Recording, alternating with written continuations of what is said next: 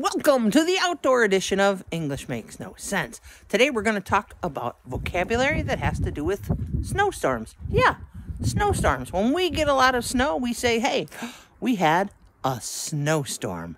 Check it out. How much snow fell last night?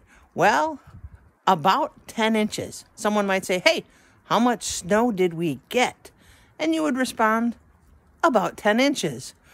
Or you could say, we had a snowfall of 10 inches. That's a lot of snow. I know. And then where do we put the snow? Well, first of all, we shovel it. I don't have a snowblower, so I had to shovel. And we put the snow to the side and we put it in a snowbank. Yeah, a snowbank. It's just a mound of snow. Not a place where you can get money. I wish. Okay, so here's the vocabulary lesson. Snowbank.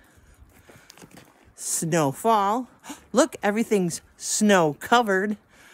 And when they say, someone asks, how much snow did you get last night? You say, hey, we got about 10 inches. Or we had a 10-inch snowfall.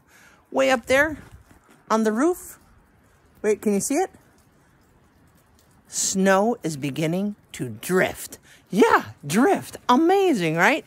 So, hope you enjoyed this outdoor vocabulary lesson for snowstorms, snow drifts, and snowbanks. Have a great day, friends. Peace.